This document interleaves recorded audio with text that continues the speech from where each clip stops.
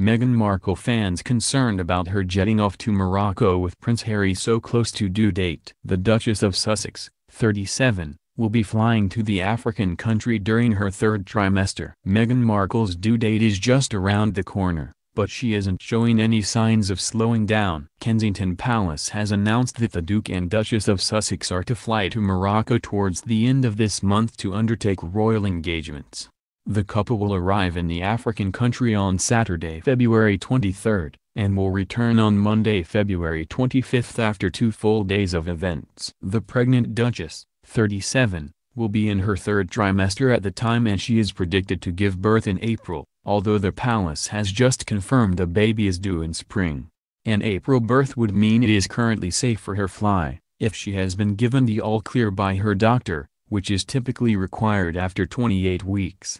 All airlines have their own policy for expecting flyers, but most experts say that pregnant women should not fly after 37 weeks, which is just over 8 months pregnant. Royal fans have been quick to pour out their concern for the Duchess, and question whether she should be flying at all. One said on Instagram, "Now that she is pregnant I think that we must let her rest a little." And another commented, "I would like to see a slowing down of the pace now. I would like to see her rest a little." But some will full of praise for how Meghan appears to be handling her busy schedule. And one person added, "She seems like she's handling her first pregnancy well. And I guess we'll get a hint when she's 32 weeks when they stop royal engagements." The Duke and Duchess of Sussex's trip is taking place nearly 4 decades after the Queen visited the country in 1980 in what was described as the tour from hell. The Queen, who was 53 at the time, undertook a 2-week-long trip to Italy and North Africa. It was her first visit to Morocco and could well be her last,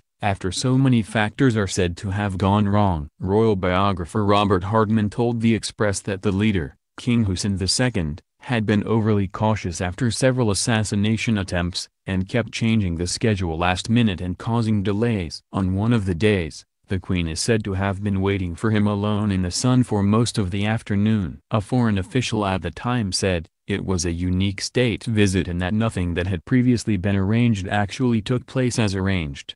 Despite any scheduling problems, the Queen is said to have been fond of King Hussein, and wrote him a letter of thanks after her visit. We are next due to see Prince Harry and Meghan Markle on Tuesday, February 12, when they will visit the Natural History Museum. Meghan last night stunned alongside her husband Prince Harry at the Endeavour Fund Awards ceremony, gushing about how the 34-year-old prince would be the best dad. And Prince Harry joked they were expecting a heavy baby as his wife's bump continues to grow. The newlywed couple, who will move to Frogmore Cottage in Windsor later this year, have had a busy start to the year. Meghan attended a string of tours at the start of this year after her first patronages were announced, including 2 taken over from the Queen herself. Prince Harry will also head to the England and France match at Twickenham Stadium this Sunday. The spotlight again hit the former actress this week when 5 anonymous pals spoke out to defend her against the lies and untruths that had been shared since she joined the royal family.